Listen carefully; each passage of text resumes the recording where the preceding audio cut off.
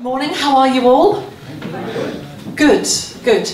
It's such a pleasure to be here in Trondheim. It's my first time, having travelled to Norway for many, many years. This is actually my first full day here, and I have fallen in love with the city already. So there definitely is something in the water, I feel. You know, there are a lot of international people here today, and I think we have a lot to thank Norway for, because as Sverre was saying earlier on, we've had the pleasure to be invited to many festivals and to get to know so many Norwegian musicians and music. And we have kept in touch with each other and made things happen around the world simply because of your generosity here in Norway. So thank you very much indeed. We hope to continue the good work and the international cooperation. I'm a bit of an air traffic controller here today, I think, because you're going to hear three excellent speakers who really bring so much experience and insight to the summit to start with.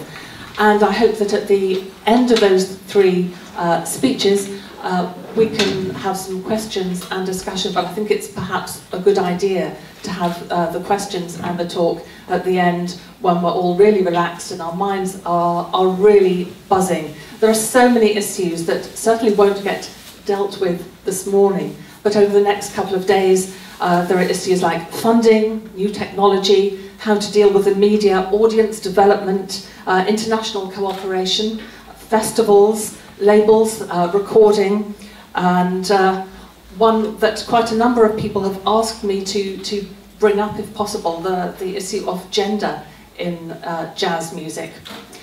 I also know that there are a lot of students here, and it's a real pleasure to have you amongst us, because you are the future of jazz, and your insights really teach us a lot.